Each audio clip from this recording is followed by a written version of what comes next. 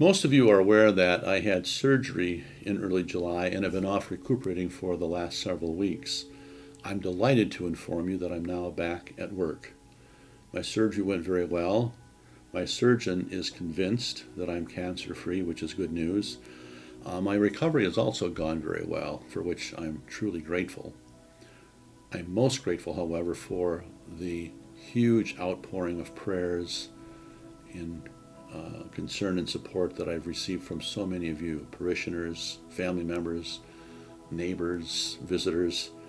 And I am convinced, I'm absolutely convinced that my successful surgery and the ease of my recovery has been greatly aided by that great outpouring of prayers and support. And again, I just want to thank you. I also want to express my extreme gratitude for the pastoral staff and the other staff members at St. Gerard Parish. The parish is run seamlessly and effectively in my absence.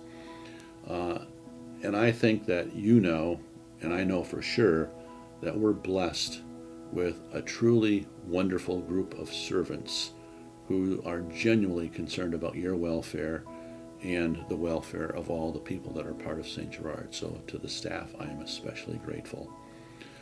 I want you to know that I've missed you, and I'm looking forward to seeing you at Mass and around the parish and school as far as the pandemic will allow. It's become clearer than ever to me that I'm really blessed and fortunate to be the pastor of St. Gerard Church. There are so many, many wonderful and concerned people. And again, your prayers and support have made all the difference in the world to me during my absence. So thank you again. Know that I'm delighted to be back. And know this, there's not a day that goes by that you are not in my thoughts and prayers. Thank you.